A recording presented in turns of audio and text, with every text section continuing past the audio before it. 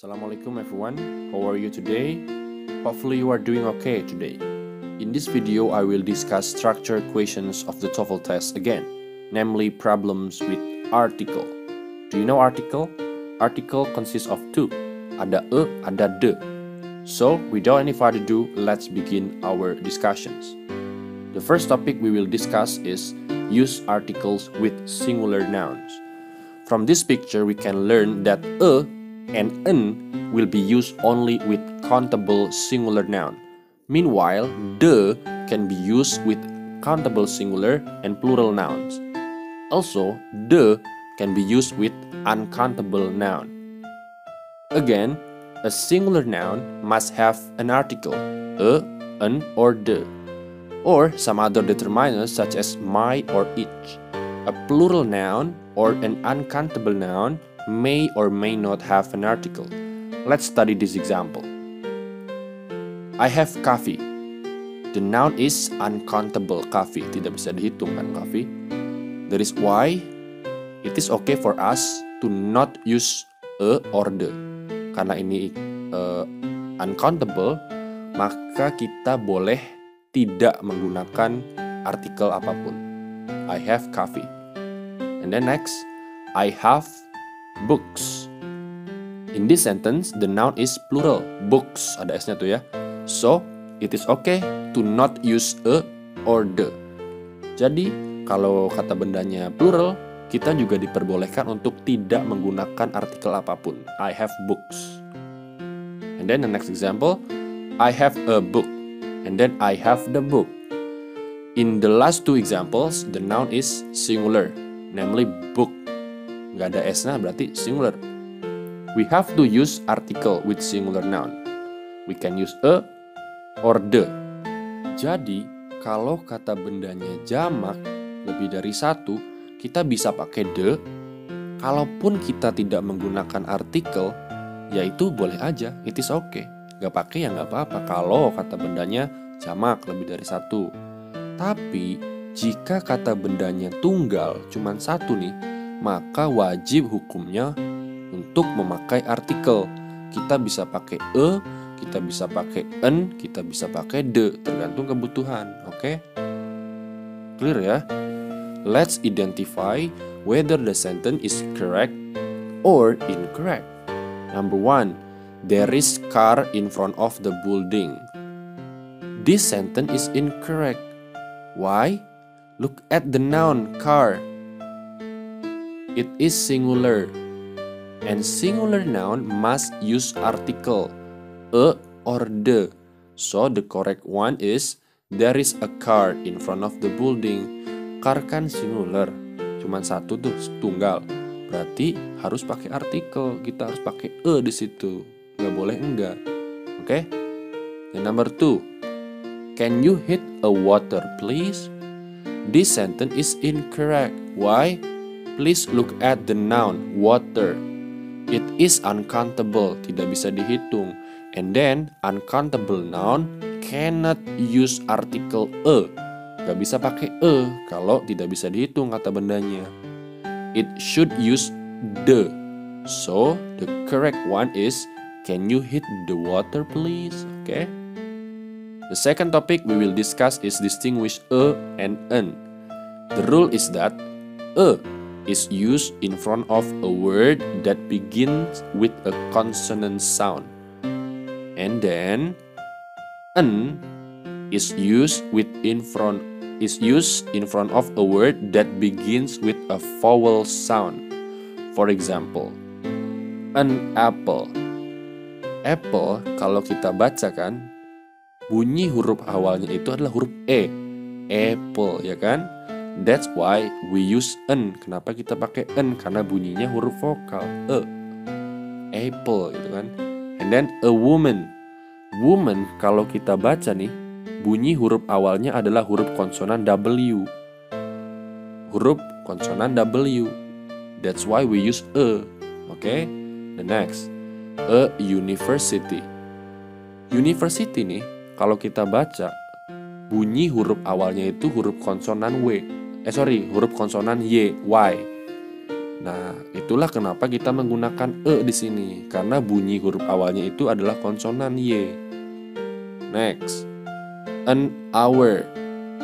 Hour, kalau kita baca, bunyi huruf awalnya itu adalah huruf vokal a. Nah, itulah mengapa kita pakainya en, karena bunyi huruf awalnya huruf vokal yaitu a, hour gitu kan. Nah, itu cara dan konsepnya tentang penggunaan e dan en. Again, e is used in front of a singular noun with consonant sound. Jadi kalau kata benda huruf awalnya itu berbunyi konsonan, kita pakai e. Meanwhile, an is used in front of a singular noun with a vowel sound. Dan an itu digunakan kalau kata bendanya itu huruf awalnya itu berbunyi vokal, vowel, oke? Be careful of nouns beginning with H or U. They may have a vowel or consonant sound. Yang harus kita hati-hati itu adalah kata benda yang awalnya huruf H dan U gitu ya. H itu kayak hour tadi itu meskipun huruf H konsonan tapi bunyinya ya vokal gitu. Oke, hopefully it's clear for you. So that's the concept of e and n. The next, let's identify this sentence. An signature is required wherever you see a X on the form. This sentence is incorrect. Do you know what's the problem? There are actually two problems here. First is an signature. Signature kalau dibaca bunyi huruf awalnya itu huruf konsonan S. That's why we must use e bukan n. Kemudian yang kedua, the second problem is X. X kalau dibaca bunyi huruf awalnya adalah huruf vokal yaitu e. X ya kan? That's why we use n, harusnya kita pakai n. Alright, hopefully it's clear for you. The third topic we will discuss is make articles agree with noun. Let's identify this sentence. Let's study with this example. You should never use a or an with a plural noun. Then the is used with plural and singular noun. Jadi e dan en itu tidak digunakan dengan kata benda jamak yang lebih dari satu, oke? Sedangkan the itu fleksibel. Bisa kita pakai untuk kata benda tunggal, bisa juga kita pakai untuk kata benda jamak. Oke, hopefully it's clear for you. Let's identify these two sentences.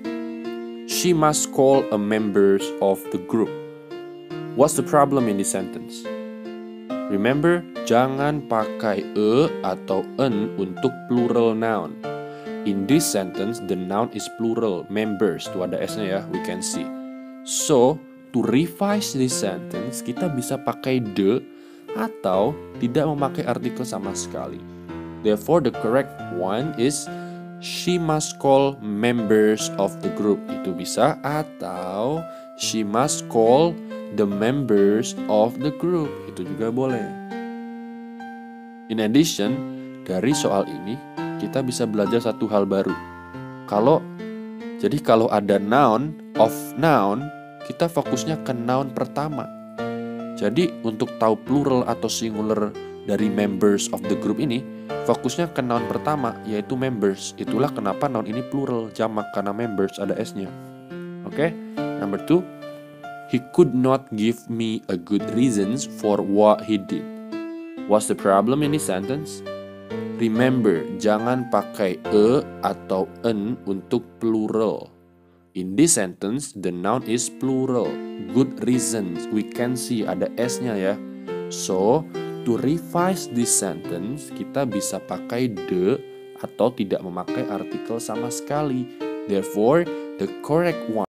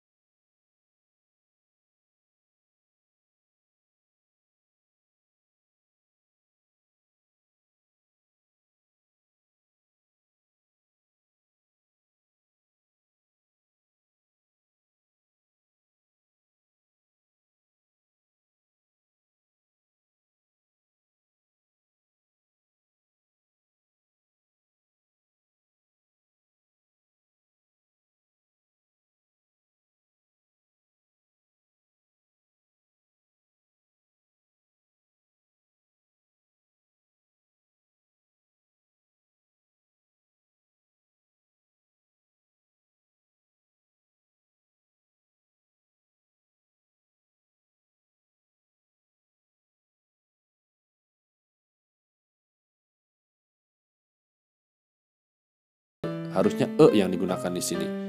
Why? Because the noun is general. We don't know which piece of paper that the speaker talk about. Kalimat yang tepat adalah I need a piece of paper. Karena piece of papernya itu general, kita tidak tahu piece of paper yang mana, makanya kita pakai okay? Finally, we come to the final parts of this video, namely the exercises. Your job is to identify whether or not the sentence is correct. Number 1. He took a money from his wallet to pay for sweater. Is it correct or incorrect? What do you think?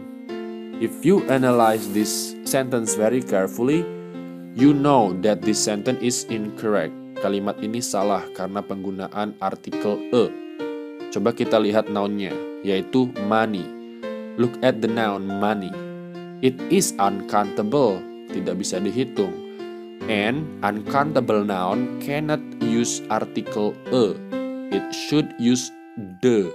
So the correct one is he took the money from his wallet to pay for sweater. Next, the notebook that he left had an important assignment in it. Is it correct or incorrect? What do you think, everyone? Well, if you identify this sentence deeply and carefully, you know that this is incorrect. Kalimat ini salah. Kenapa? Karena penggunaan artikel a. Okay? Look at the noun. Important assignment. Important assignment kalau dibaca bunyi huruf awalnya itu adalah huruf vokal I. Important. That's why we must use an. So that the correct sentence is the notebook that he left had an important assignment in it. Okay? And then the last. The appearance of room could be improved by adding a green plants. Is it correct or incorrect? What do you think? Well, if you analyze this sentence with all your heart and very carefully, you know that this is incorrect. Kalimat ini salah karena penggunaan artikel e-nya. Let's see the noun. Green plants. Kita fokus ke nounnya dulu nih. Green plants. Okay? And it is plural. Ada s-nya tuh ya. And plural cannot use article e. It should use the atau tidak pakai artikel sama sekali kalau mau. So, the appearance of room could be improved by adding the green plants. Itu baru benar. Atau, the appearance of room could be improved by adding green plants. Okay?